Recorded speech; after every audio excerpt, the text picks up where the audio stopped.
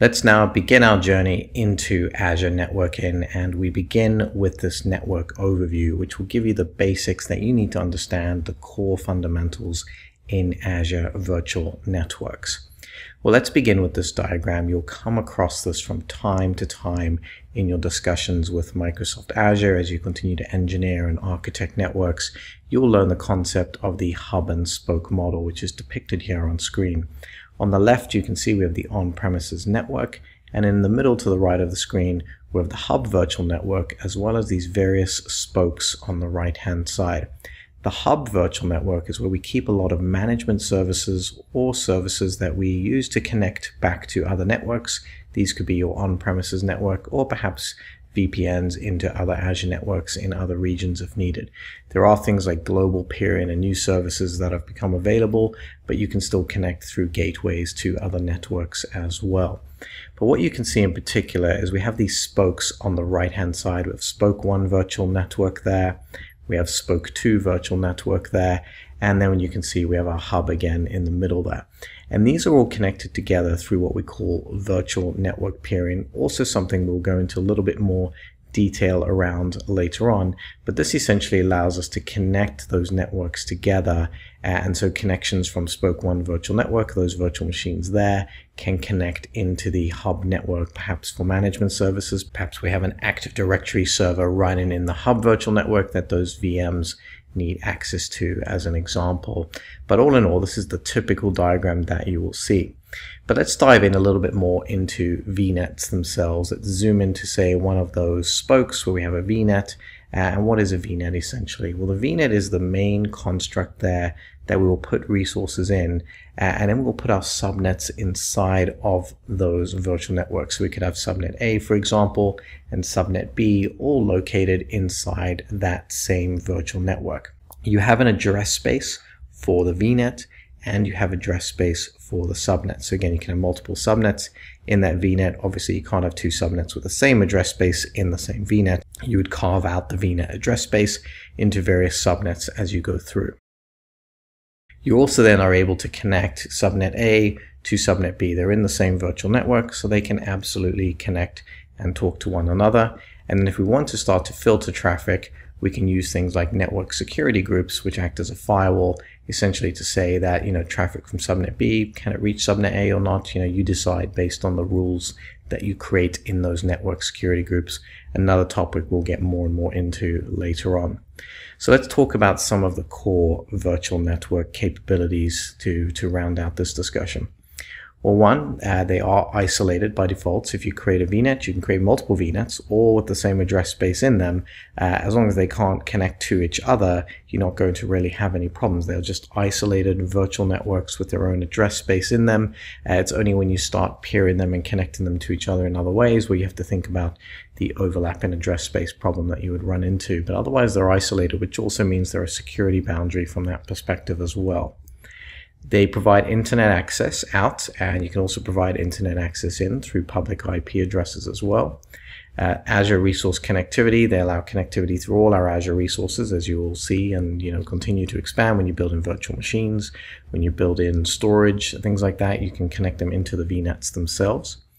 They provide on-premise connectivity through the various mechanisms that are available in hybrid connectivity scenarios. They also have the traffic filter capability through things like network security groups, and they have routing capabilities as well. There's some default route behavior that's built in, and then you have some additional user-defined routing capabilities that you can do as well, but they take care of all that for you. And last but not least, you can connect virtual networks together, which again we will get more into later on. Let's now talk about the IP address space in a little bit more detail. Well, for one, any IP address range defined in RFC 1918, example 10.0.0.0/16, it's using standard address space that you're pretty familiar with from existing networking concepts. You cannot add the following address ranges: 224.0.0.0/4, which is the multicast address. We have the broadcast address, all of our 255s there, because that would broadcast throughout the subnet. The loopback address, 127.0.0.0, that you're probably familiar with. 169.254.0.0, that's our link local address. and 168.63.129.16 for internal DNS. So none of those addresses can be used inside your networking, just like per normal networking constructs. Public IP addresses can also be attached to your Azure resources, as well as what you've got in the private space that you're creating in the VNet and the subnets. Let's take a moment now just to talk about Azure Reserved IP addresses. And this is really, really important because Azure reserves 5 IP addresses within each subnet. So in a typical subnet, these could be the .0 address to begin the subnet up to .3, as well as the last address of the subnet. And these are allocated as follows. One, we would have that network address, which if we had a network that was 10.0.0.0, the network address is that 10.0.0.0 address because that's indicated in the network itself. That's not a usable address. Then you have your default gateway, which would be 10.0.0.1. And then you've got .2 and .3 that are reserved for DNS mapping services. And last but not least, you would have the .255, which would be your broadcast address when you want to broadcast traffic across the entire subnet. So very, very important to know that you do lose 5 addresses, if you take these into consideration. Let's also then talk about public IP addresses. Now, public IP addresses allow internet resources to communicate inbound to those Microsoft Azure resources. They also will enable Azure resources to communicate outbound to the internet and Azure public facing services. You may be wondering, well, can't I just communicate outbound anyway? Yes, you absolutely can. We use source NAT-in. So when you have a resource or a VM and it's in a virtual network, it can absolutely talk out to the internet, and it uses network address translation to basically allow that VM to communicate out. But if you put an IP on through a public IP, I should say, then you absolutely obviously can communicate out through that public IP address as well if you want to. Example services you can assign a public IP to are as follows. A virtual machine network interface card. So note that when you build virtual machines in Azure and you sign the PIP, the public IP address, you will assign it to the NIC that gets attached to the virtual machine. Public facing load balancers can be assigned the PIP, VPN and application gateways, as well as the Azure firewall service as well. There are 2 SKUs available that you need to consider when choosing your public IP address. You have the basic SKU and you have the standard SKU. Now the basic one was the default before the introduction of SKUs. You just had the basic public IP address option. It was assigned with static or dynamic allocation. So the difference there being dynamic is allocated when, say, the virtual machine is instantiated, starts up. When you stop it or deallocate the machine, it will actually remove the public IP address there. It's not going to necessarily give you the same one with static. It's what it says on the tin. It's statically assigned to that particular unit. They're open by default, the basic SKU, but NSGs are absolutely recommended. If you just do a basic public IP address and you don't have any NSGs on there, you effectively have put, say, a virtual machine out there completely open, and you're at the mercy of the machine's firewall and authentication mechanisms. They're assigned to any Azure resource that allows a PIP. So you'll see in the standard one, there's a few more restrictions there, but on the basic one, any resource that allows a public IP is fine. They do not support availability zones, which have been coming into the various regions in Azure. So that means that in some regions, you have the option of multiple data centers in that region. Those are not supported with the basic SKU today.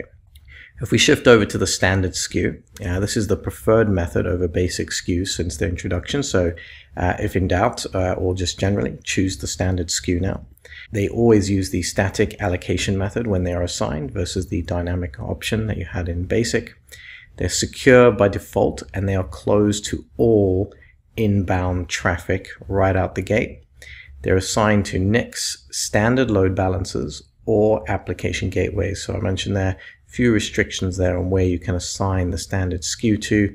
Network interface cards that are attached to a VM, goes without saying, those are still there. And then you have the option of assigning them to the standard load balancer, which you'll learn more about load balancing later on, or application gateways. They do now support availability zones and can be zone redundant or zonal. You have some choices there. Let's now review some of the key points for virtual networks before we wrap up this lecture. For one, just remember they are the primary building block for Azure networking. Almost everything we do in Azure, when we want to connect services to each other, when we want to build virtual machines, when we want to connect even Azure app services, etc., to other services, they're going to send their traffic across the virtual network. The private network in Azure based on an address space prefix. And remember, you create your subnets in your VNet with your own IP ranges. Your address space is then broken up into subnets. So again, you've got the address space for the VNet, and then you break it up into your subnets. Watch for those reserved addresses. Remember, Microsoft reserves 5 IPs in every subnet. So when you're calculating your subnet space, make sure you understand that. The smallest possible subnet, a /29, will only give you 3 usable IP addresses. So again, make note of those reserved IPs. And virtual networks are tied to an Azure subscription, and they exist within a specific region. That's not to say we can't connect out from them to virtual networks in other regions with various technologies, but by default, when you build a virtual network, you're going to put it in a subscription within a specific region. So with that, this wraps up our overview of Azure Virtual Networking, and I encourage you to continue reading up about it, as well as getting your hands dirty and jumping in, and building a virtual network, building some address space, just so you're familiar with how everything works there.